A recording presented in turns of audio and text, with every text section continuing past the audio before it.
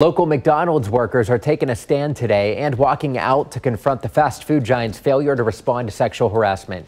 Dozens of workers right here in Kansas City are joining that Me Too movement. Stephanie Kaiser spoke with one worker and joins us live to explain what they hope to accomplish today. Steph.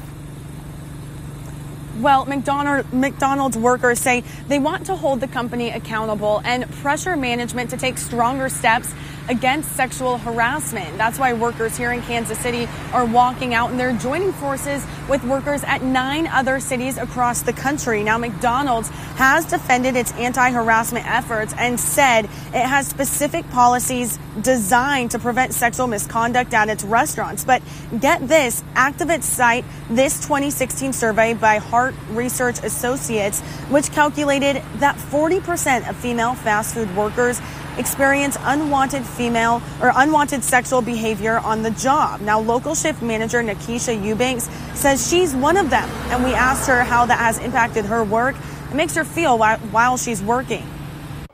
Little, but that's a good thing about being with Stand Up KC. I have somebody backing me in regards to coming out, in regards to this. Also, just to show strength in numbers, that I'm not alone. This is not just me. Now, workers will be walking out and striking around lunchtime today. We're live in Kansas City. Stephanie Kaiser, KCTV 5 News.